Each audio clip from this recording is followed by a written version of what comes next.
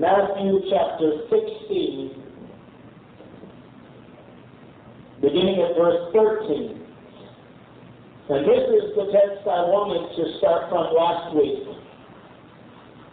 And I accidentally started from another telling of the tale, but from another gospel. But this is the telling of the tale that I was wanting to use last week at Affirming. So I'm going to repeat it this evening, just to once again lay the foundation of this message, and then hopefully we'll keep this message more brief than last week, but we want to complete what we had started last week. Matthew chapter 16, beginning at verse 13, and the word of the Lord reads. First of all, may I ask you to stand, please, with me in honor of the reading of God's word. Amen. Thank you. Beginning at verse 13, when Jesus came into the coast of Philippi, he asked his disciples, saying, whom do men say that I, the Son of Man, am? And they said, some say that thou art John the Baptist, some Elias, and others Jeremiah, or one of the prophets.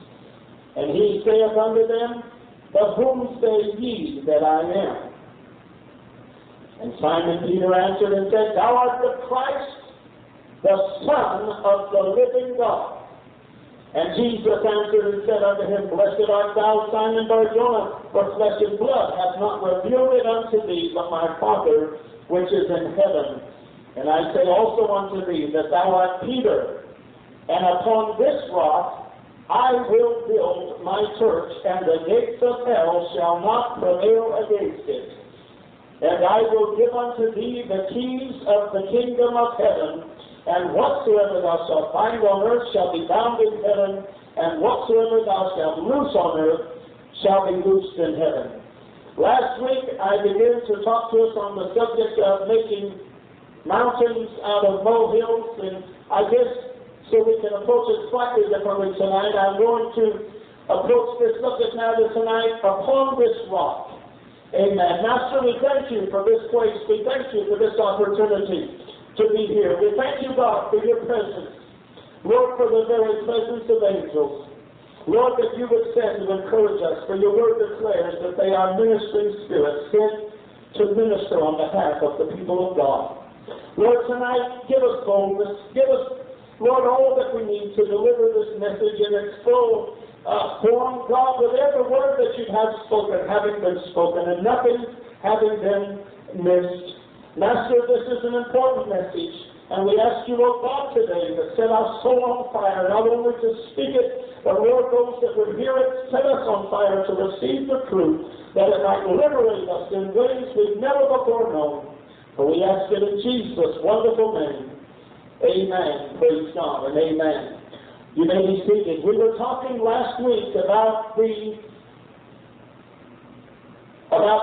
story, if you recall, but I had used another text. And it wasn't quite as in-depth and detailed as this text was. But we had covered several major points, and I'm going to try to breeze over them real quick. We talked about, first of all, the fact that Jesus asked the question, who do men say that I, the Son of Man, am? Why did Jesus Christ use the phraseology, who do men say that I, the Son of Man, am? When you say Son of Man, all you're saying is a human being. That's all you're saying. You're saying that that individual is human. That's their flesh and blood. But Jesus Christ, in asking the question this way, he was specifically making his disciples look at him in terms of his humanity. He said, now I'm standing here in front of you, flesh and blood, you can touch me, you can feel me, you can talk to me. I understand that creates a problem sometimes. See, the reason a lot of people couldn't understand who Jesus was is because of the fact that he was standing in front of them, flesh and blood. That alone was enough of an obstacle for them that they couldn't possibly overcome it in understanding the truth of his identity. So this is why Jesus, he kind of magnified his humanity by saying, Who do men say that I, the Son of Man, am? Well, some say in terms of flesh and blood and humanity, in terms of human terms, well, some say Elias, and some say Jeremiah, and some say John the Baptist, and, well, they were very flattering. They all thought he was somebody great. Amen. They all thought he was somebody great. No matter who they thought he was, they thought he was somebody of notoriety. They thought he was somebody special. But they still couldn't quite figure it out. That reminded me of one time in the Scriptures where the Lord had a similar conversation with his disciples. And that was in Luke chapter 11. He had a similar experience. In Luke chapter 11, beginning at verse 29, and the word of the Lord states,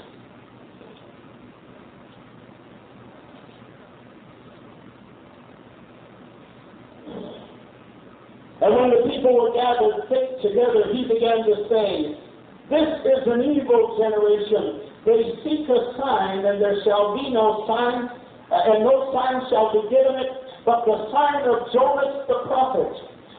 For as Jonas was a sign unto the Ninevites, so shall also the Son of Man," again he uses the term Son of Man, not referring to himself as the Son of God, "be to this generation.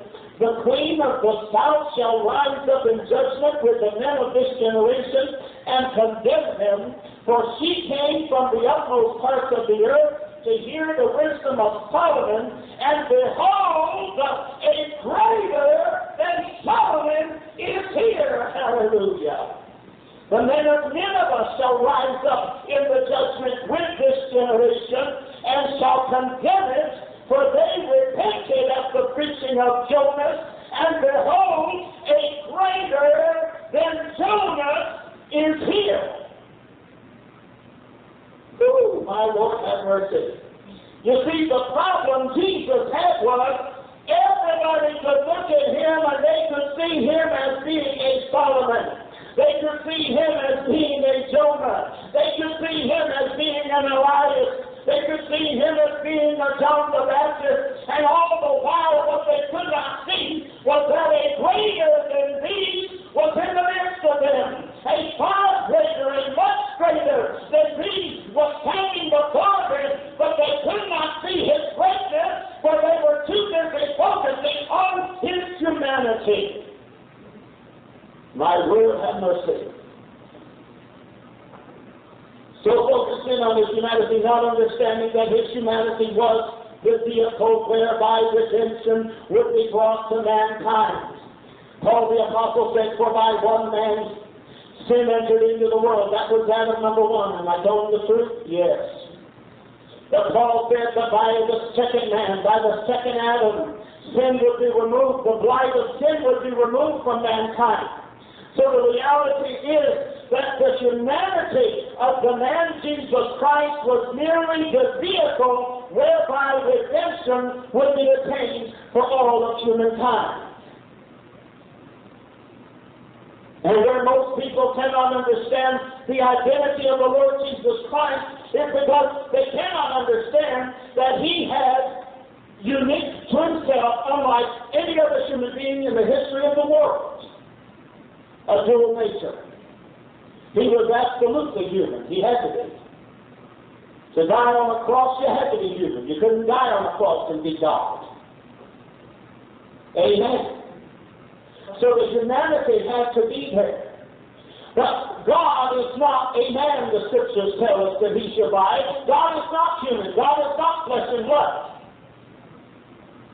But at the same time, unlike any other human being in the history of humanity, Jesus Christ, the man, embodies God Almighty to the very core of his soul. And therefore, he had a dual nature. He was human, and yet he was at the same identical time divine.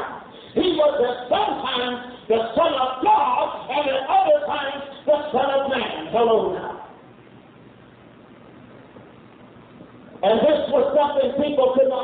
and they couldn't understand it. They couldn't get it through their head. Now we've got gurus running all over the world today. This fellow over there in Tibet, you know, who comes over here, drives his Rolls Royces and wears his little robes and sandals, you know, and everybody wants to touch him. And there's this lady from India that was recently in Dallas, and people claim that if she just hugs you, oh, such a peace comes over you. It's not even real. It's just an incredible peace. Even those who claim not to be believers, even some who claim to have been Christians, allowed this woman to hug her and said that such a peace come over them that it was otherworldly. They couldn't understand where it came from. Because these people believe in God occupying a physical form. God existing in a physical human being. You see, the Hindus believe in this.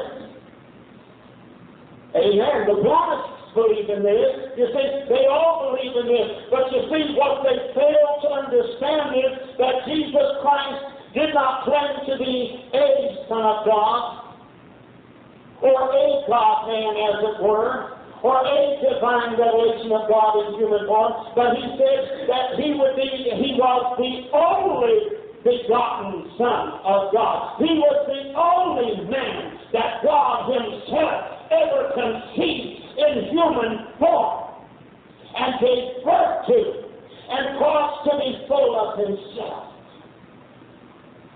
So therefore, all these others are fakes and phonies, because he's the only begotten Son of God, the only one.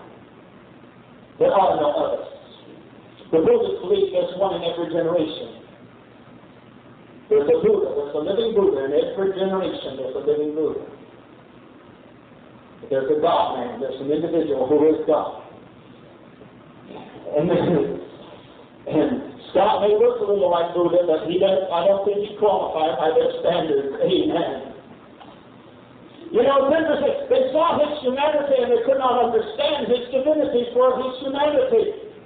But even in John chapter 19 and 19, we read how the pirate wrote a title and put it on the cross, and the writing was, Jesus of Nazareth, the King of the Jews.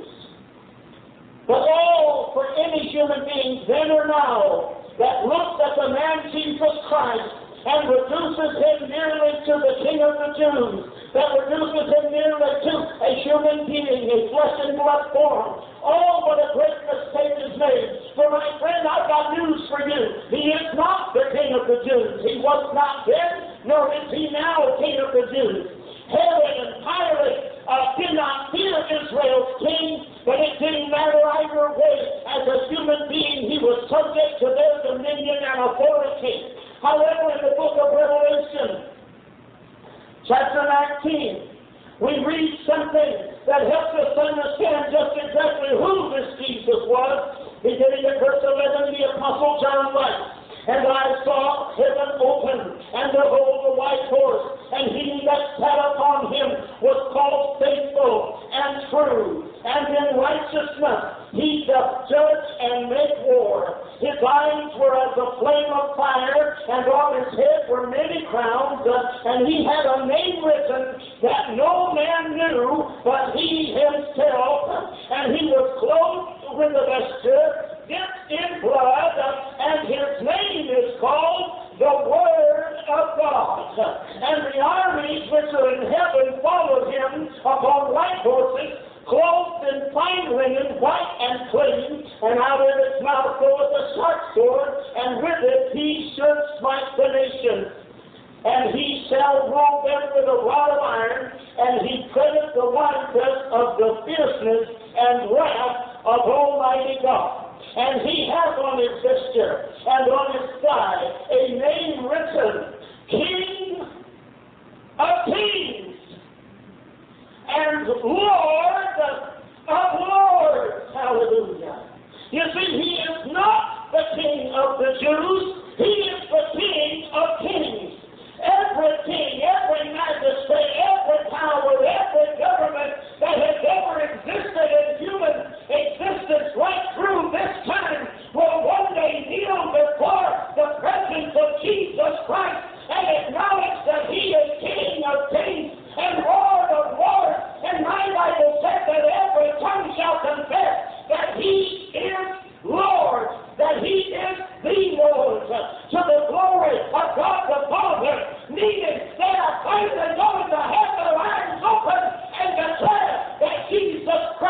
is indeed God Almighty Himself.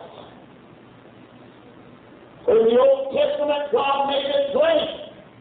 I am the Lord thy God. Deuteronomy 6:4. Hear, O Israel, the Lord thy God is one Lord.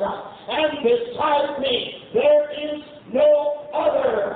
Now, he was writing this at the time when human beings were already in existence, when human beings had already been created, when human history had already begun. So some false doctrines that would tell you that Jesus Christ was created as a God-like being after the fact for the purpose of salvation, and that God is saying, I am the Lord thy God, and that type me there is no other. For the reason he's saying that is, he hasn't created Jesus yet. No, that's not why he's saying it. Because you find out later that every knee shall bow and every tongue shall confess that Jesus Christ is Lord. He is that one God that was talked about in the Old Testament. He is that one God that was called Lord. I've got news for you. God declared Himself throughout the Old Testament to be Israel's Savior. And He declared clearly in Isaiah, and beside me there is no Savior. Hallelujah. So that means, my friend, that either God is a liar, or the man Jesus Christ is a liar, or Jesus Christ the man was God. Hallelujah. It's simple as pie. It's easy. If God declares Himself alone to be the Savior, and then Jesus Christ is declared the Savior, where is the contradiction? I'll tell you there is no contradiction, especially when you understand that the apostle, I believe it was Titus, who declared that we await the glorious appearing of our great God and our Savior, Jesus Christ. He made it plain and simple that we were waiting for the appearance of both our God and our Savior. We were not waiting for one or the other. We were waiting for both, and they would both appear in the single person of the Lord Jesus Christ. Isaiah 43:11, even I am the Lord, and beside me there is no Savior. Hosea 13:4, yet I am the Lord thy God from the land of Egypt, and thou shalt know no other God but me. Thou shalt know no other God but me. Even if Jesus Christ were created as some God being, after the fact, that God would be asking us to know another God but Himself. And He said, thou shalt not know any God but me, for there is no Savior beside me. In the New Testament, Luke chapter 1, verse 47, salutations that the writers were giving most of the time. These phrases are found in their salutations to the churches. Luke 1:47, 1 Timothy 1:1, 1 Timothy 2:3, 1 Timothy 4:10, Titus 1:3, Titus 2:10, Titus 3:4, Jude verse 25. The word of the God speaks of the Lord Jesus Christ as God our Savior. Jesus Christ was crucified for His claims of divinity. John 5:18, therefore the Jews sought the more to kill Him, because he not only had broken the Sabbath, but said also that God was His Father, making Himself equal with God. Again, if you don't understand the phraseology of the Jew, if you don't understand the way they write and what they're trying to say, then you would miss this maybe. But if I take a great big chalkboard up here, and on this side I draw a set of numbers 2 plus 2, and in the middle I have an equal sign, and over here I draw a 4, what I am saying is that the equation that you see on this side is identical Amen, absolutely identical to what you see on the opposite side of the equal sign. So when the Jews said he makes himself to be equal with God by claiming that he has no earthly father, but that the Spirit of God alone lived and arose within his flesh, he was claiming that he was equal with God, or that this physical man was on this side of the equation and God was on this side of the equation, and that they were one and the same. Amen. And that's why they crucified him, my friend. The Jews crucified him because they knew who he claimed to be. They just didn't have the revelation Peter had. We talked about the need for revelation last week. Philippians 2, chapter 5 and 8, Philippians chapter 2, verses 5 through 8. Let this mind be in you, which was also in Christ Jesus, who being in the form of God, thought it not robbery to be equal with God. In other words, he could have come as God, but made himself of no reputation, and took upon him the form of a servant, and was made in the likeness of men, his humanity. And being found in fashion as a man, he humbled himself. There was a lot more power and ability within that man than anybody could ever have dreamed. You know the old song that says he could have called 10,000 angels. Oh my blessed God, he could have called them down from glory to take him off that cross. But the Bible says that he humbled himself and became obedient unto death, even the death of the cross. My Lord, have mercy. We talked about the fact last week, I should say.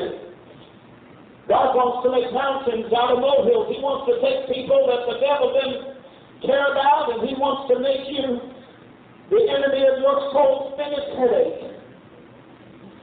Amen. He wants to make you so grievous to Satan that Satan cannot sleep at night, as it were, for thoughts of you. Amen.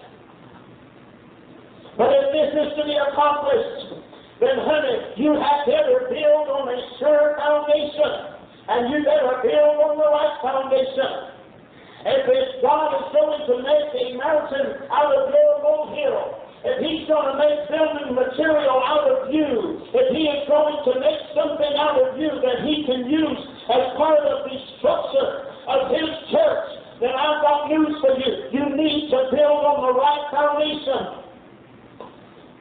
Matthew 7, 24 and 25. Therefore, whosoever heareth these sayings of mine and doeth them, I will liken him unto a wise man which built his house upon a rock, and the rain descended, and the flood came, and the wind blew, and beat upon the house, and it fell not, for it was founded upon a rock. The identity of the Lord Jesus Christ has throughout all of human history been a mystery. Paul the Apostle declares plainly in 1 Timothy 3:16, and without controversy, great is the mystery of godliness. God was manifest in the flesh. He did not say the Son of God was manifest in the flesh. If the Son were a separate person, then Paul just made a grievous error in not stating clearly that it was not God who was manifest in the flesh, it was not Jehovah God who was manifest in the flesh, but rather it was merely another aspect of God, or another person of God, or another creation of God. But that's not what Paul said.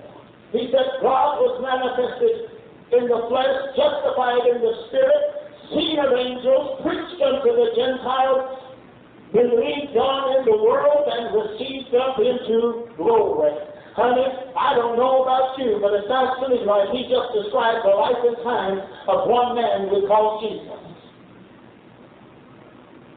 Those of us who have been called to God's service, those of us who have been called to the truth, those of us who have been called to be saved, have been given the ability to know the mystery of the identity of the Lord Jesus Christ.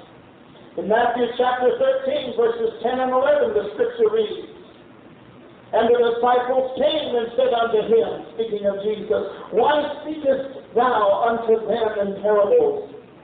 He answered and said unto them, Because it is given unto you to know the mystery of the kingdom of heaven, but to them it is not given." Remember what we said about Revelation? If God hasn't revealed it to you, honey, I can talk till I'm purple, and you'll never get it. You'll never see it. You'll never understand it. 2 Corinthians 4, 3 and 4. The Apostle Paul said, "But if our gospel be hid, it is hid to them that are lost." If this gospel is tight, if it's hard to understand, if it's hard to read, if it's hard to gather, if you can't get it, he said, "All the people it's hard to understand and hard to read for are those that are lost, in whom the God of this world," speaking of course of Satan, "hath blinded the minds of them which believe not, lest the light or the illumination of the glorious gospel of Christ, who is the image of God, should shine unto them." Now, how much clearer can anybody make it? I think the Apostle Paul made his position about as clear as anybody could ever make it. Christ, who is the image of God. Do you know what that is to anybody who might read this from a Jewish perspective? Idolatry. To say that the man Jesus Christ was the image of God is idolatry. Ephesians chapter 3, 1 through 5. Let's read what Paul said about his own experience coming into this thing. He said, "For this cause, I, Paul, the prisoner of Jesus Christ, for you Gentiles, if ye have heard of the dispensation of the grace of God, which is given me to youward, how that by revelation he made known unto me the mystery, as I wrote afore in few words, whereby when ye read, ye may understand my knowledge in the mystery of Christ, which in other ages or times was not made known unto the sons of men, as it is now revealed unto his holy apostles and prophets by his Spirit." So you see, the revelation of Jesus Christ is something that we must all experience if God's going to be able to make anything of us in terms of our spiritual existence and our spiritual life.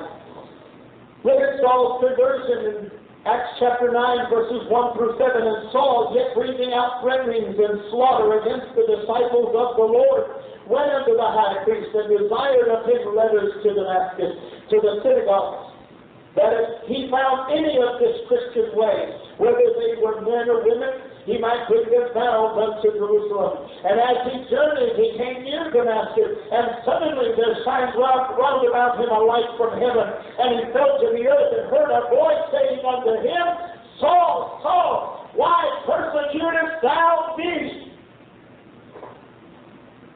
And he said, Who art thou, Lord? There's not a Jew on this planet that would ever utter the word Lord, looking heavenward and not seeing the face, but just being in a divine light, except that he believes he was speaking to God. And it's funny because the voice on the other end of this conversation didn't correct him. Oh, no, you're not talking to the Lord. Wrong. Oh, no, this is only Jesus.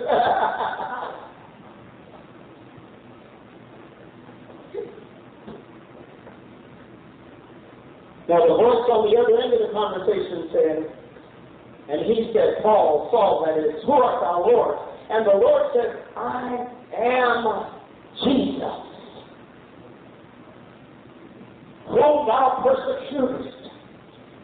It is hard for thee to kick against the pricks. And he, trembling and astonished, said, Lord, what wilt thou have me to do? And the Lord said unto him, Arise and go into the city, and it shall be told thee what thou must do. And the men which journeyed with him, with Saul, stood speechless, hearing a voice, but seeing no man. Hallelujah. So see, Jesus as God was more potent and powerful and present than he ever was as a man. Amen. My Lord, have mercy. Old Testament prophets declare the testimony of Scripture concerning the identity of Jesus Christ. Isaiah 7:14, therefore the Lord himself shall give you a sign. What did Jesus say? He said about Jonah, he said, Jonah was a sign to the Ninevites, didn't he? He said, this one was a sign to that one. He said, well, honey, I got news. He said, I'm a sign to this generation. For the Lord himself shall give you a sign. Behold, a virgin shall conceive, and bear a son, and shall call his name Emmanuel. Which means what? God with us.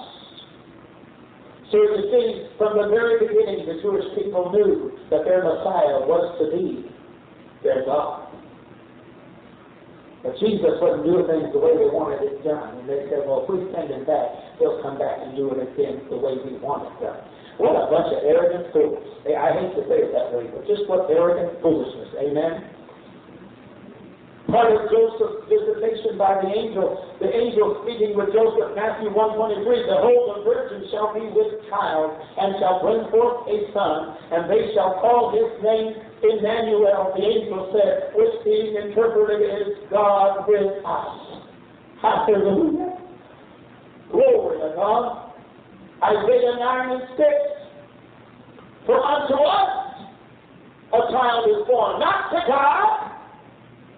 God didn't have a son. We're the ones that had a son. Hallelujah.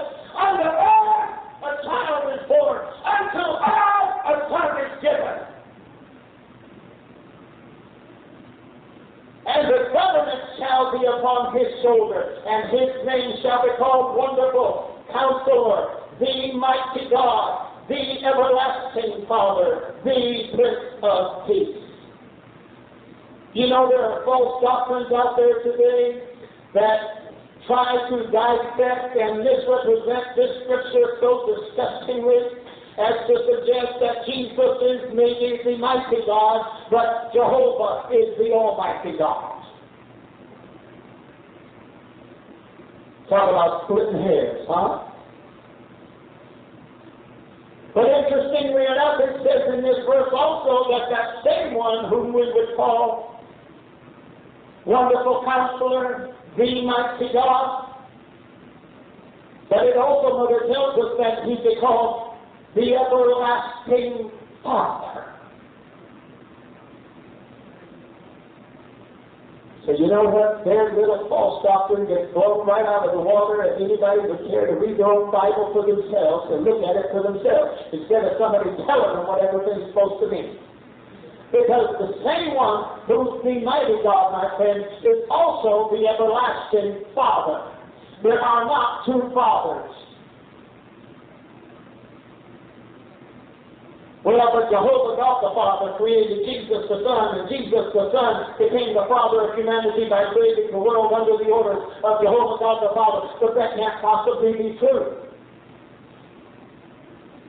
Because it was Jehovah God who declared that I alone am the Lord my God to his people Israel. He said, and beside me there is no Savior. I alone am your God, and beside me there is no other. I alone am your God, and beside me there is no God. So no matter how you slice it, he made it plain that he was either all or nothing. Hallelujah. He was either everything or he was nothing at all.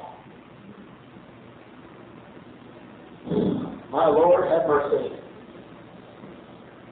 See, there's certain religious sects in the world today that want to forget the fact that Christianity is born out of Judaism. They want to forget the fact that if Judaism did not first exist, Christianity could not possibly exist. And they have rewritten the Bible to make it say everything they want it to say and have completely ignored the Jewish roots of God's church, and it's the Jewish heritage of God's people. But you know, just like Abraham, whom the Bible declared that was seeking a city whose builder and maker was God. He was looking for something better than just what this life had to offer. And Abraham was well-to-do. But it said he saw a city whose builder and maker was God. Well, Jesus said to us before he left, he said, and if I go and prepare a place for you, I will come again and receive you unto myself. But he said, but if I go and prepare a place for you, oh, Abraham, I got news for you. You know who the builder of that city that you're headed for is? His name is Jesus. You know who that Jesus is? You're headed for a city whose builder and maker is God. You got that right. You got that right. But the wonderful thing about it is he did not leave himself off in a cloud somewhere, unable to be known or understood by humanity, but rather he came and revealed himself in the most clear and wonderful terms so that we might know him just as easily as knowing another person. Amen. What a wonderful, wonderful thing. John chapter 1, verse 1, in the beginning was the Word, Logos. The word Logos in the Greek literally means an expressed thought, a spoken word, or an idea. In the beginning was the Word. Has nothing to do with a person. And Trinitarians make the same mistake because they try to represent Logos as a person. It has nothing to do with a person. God had a plan in the beginning. And when you understand this scripture properly, it makes perfect sense because in the beginning was the Word, the plan, the idea, and the Word was with God. God had the Word with him. He had the plan with him. He had the idea with him from the beginning. And the Word was God. He himself was included in the plan. He himself was part of the idea. It's so simple that you see when you try a lot of things, you know what makes me laugh a lot of times? It doesn't make me laugh, it breaks my heart. You get groups like the Mormons and the Jehovah's Witnesses, and they run around preaching some of these heresies and these doctrines they preach. And they couldn't even preach that crap if the Catholic Church hadn't given them the false doctrine to springboard off of. Because that's what they've done. They've actually taken a guy off of a platform that was established hundreds of years ago by the Roman Catholic Church. They're not doing anything new. Their doctrines are built on concepts that the Roman Catholic Church has put in place. And yet if you ask them, they'll claim they have absolutely no connection and no resemblance to the Catholic Church or anything. And honey, you're so wrong, it's not even funny.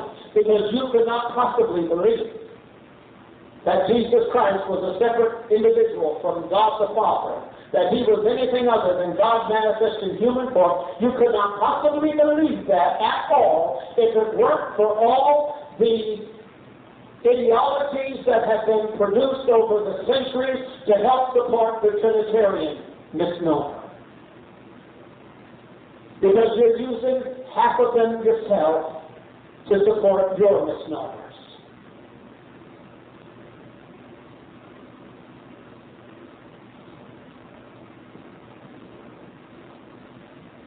John 14:8, almost done. Philip saith unto him, Lord, show us the Father, and it sufficeth us. Jesus saith unto him, Have I been so long time with you, and yet hast thou not known me, Philip? He that hath seen me hath seen the Father, and how sayest thou then, Show us the Father? Believest thou not that I am in the Father, and the Father in me? The Bible said that God was in Christ reconciling the world unto himself. The words that I speak unto you, I speak not of myself, but the Father that dwelleth in me.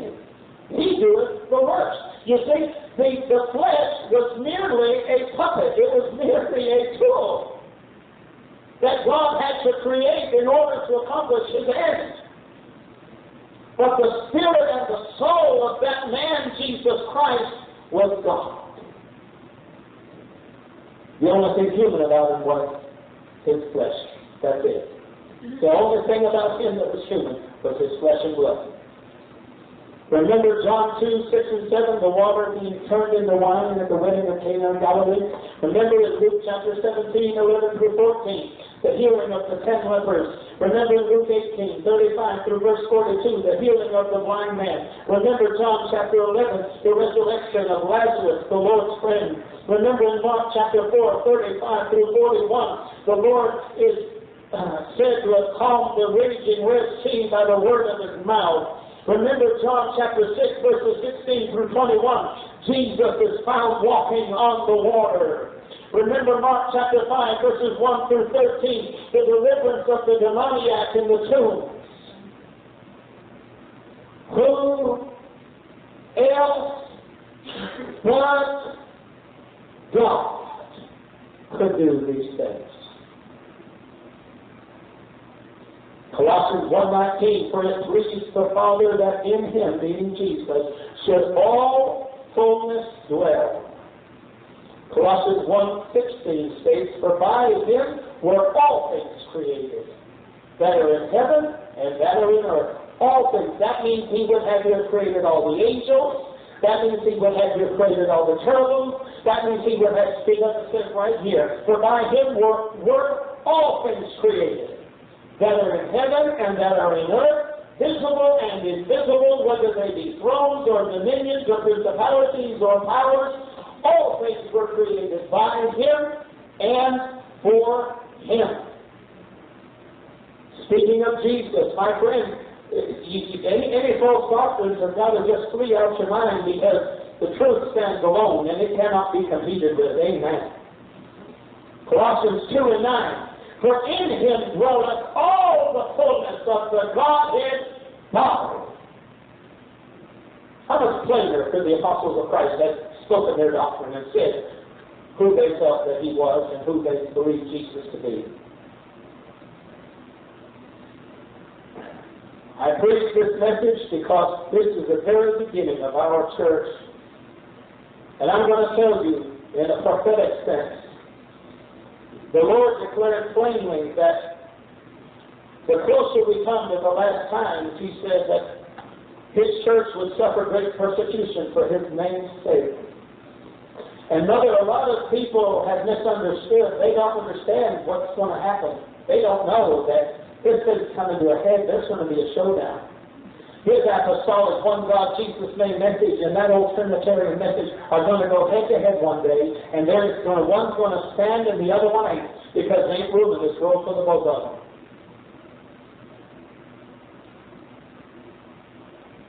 And those who preach the Jesus' name message are those who preach the oneness of God. You don't see people preaching Jesus' name the way that Jesus' name folks do in Trinitarian circles. No, because their understanding of God is so misconstrued and screwed up. But they haven't pulled it together. They haven't understood. They haven't gotten it down. It's all in the name. You see, that name is like the tip of the funnel. That's where it all comes down to, the name. Because the name is the revelation of his divinity. The name is the revelation of his salvation. The name is the most potent point where humanity and divinity have ever met, is in the name of Jesus Christ. And Jesus said, when it comes to persecution, when it comes to trouble in the last days, he said, do you know where it's all going to stem from? He said, my name's sake. It's all going to have to do with my name. You know what, Tommy, honey, I got news for you. Ain't a person in hell going to care. There's not going to be a single one before Jesus comes that's going to want to fight over who Jehovah is. But they're going to be killing God's people over the name and identity of Jesus Christ.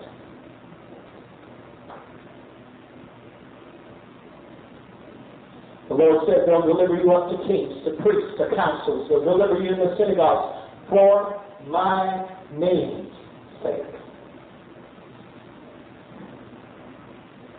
You're not going to have to defend Jehovah. You're not going to have to defend Buddha. You're not going to have to defend Hare Krishna or anybody else. But honey, you're going to have to defend the name of Jesus. And when you look in the book of Revelation, in closing,